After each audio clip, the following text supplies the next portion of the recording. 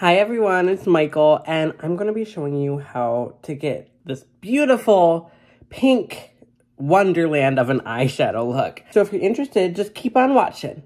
Alright, so as you can see, I already have my base done and my brows done. My brows change on the daily. This is how I'm doing them today. Alright, so let's get started. So I'm going to be taking this Scott Barnes brush in 62. Which is just a really good fluffy blending brush. And we're going to go into that top middle shade in that Pat McGrath palette. And we are going to focus this right on the inner half of our crease. And I'm going to bring it up to my brow. All right, now that that is on, we are going to go in with that slightly darker shade in the bottom left. And I'm going to disperse that evenly, splitting the one dip into the pan on both sides. And then kind of stop where my eyebrow ends.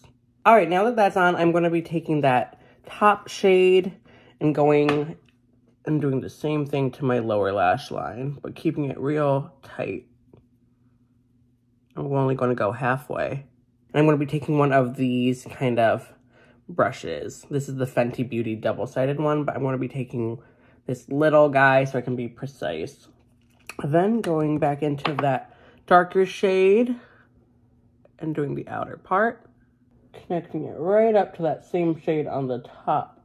I'm just making sure everything is looking seamless, trying to keep it pointed. All right, and I really needed a light baby pink, so I'm going in with this ColourPop 5-Star Island palette. It's like the Animal Crossing collab from a little bit ago. Super cute. We're going to go in with that top shade on the right. And then taking a fluffy brush. This is the Sephora number 38. I'm going to dip into that. And then kind of buff under my eye. Kind of blending those two shades together. And then going up. That'll kind of marry everything together. All right, so it's really cute, but now we are going to go in with the Anastasia Norvina palette, the first one, and we are going to go in with shade number B1, which is right up here. I'm going to be going in with that same fluffy brush we just used and run that on the outer part of my crease. This will kind of, you know, bring everything to like a punchy place. Everything will be a little bit more electrified, if that makes any sense. And then I'm just going to bring that in and diffuse it the farther in I get in my crease. I'm actually going to switch to this brush so I can really pack it on the lid. Again, keeping it at the ends of the eye, the last third. And then just kind of take a second and observe and see what needs to be evened out. All right, we're getting there, we're getting there. I'm going to be taking that same Fenty brush and going in with now A5 from that same palette. And taking that on the very inner, I want to say like almost like the fifth of the eye. I know we don't usually do fifths, but just keeping it right there by the inner corner. And then diffusing it out. So you can go in with the shimmer on the inner half of the lid, but I'm actually going to take my blush and just kind of pack that on the inner half instead of doing a shimmer. And this will kind of keep everything on your face, you know, cohesive. And I'm just going in with like another packing brush.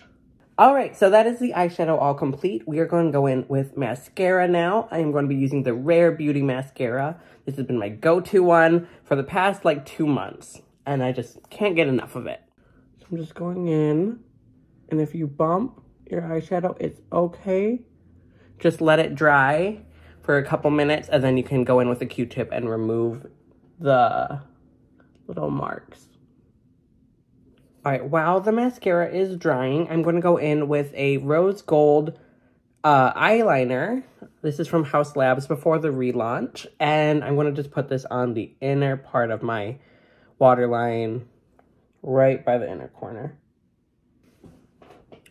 All right, so now that our mascara is on, we're going to go in with some falsies. And today I'm using my brand new lashes I just bought, which is the Everyday Miami. I love the regular Miamis. even the Miami Lights, but we are going in with these ones. I'm excited to try them because Miami's are just like go-to lashes. They're just so good from Lily Lashes.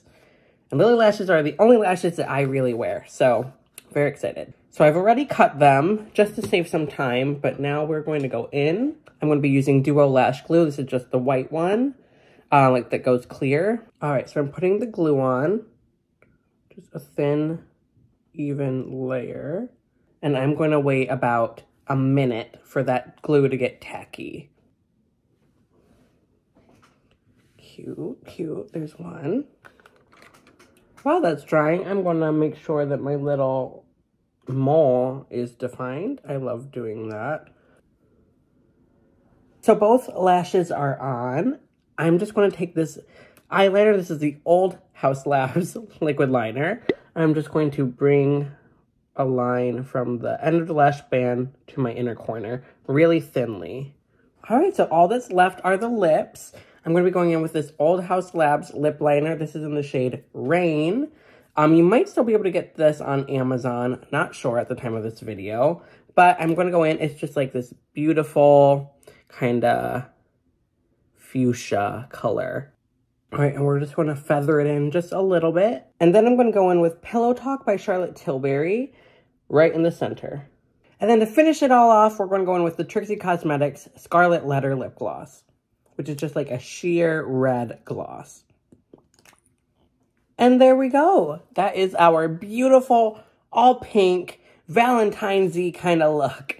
I love this look. I love doing like a one color kind of look. So beautiful, and it's so simple, but you can just like really make an impact with it.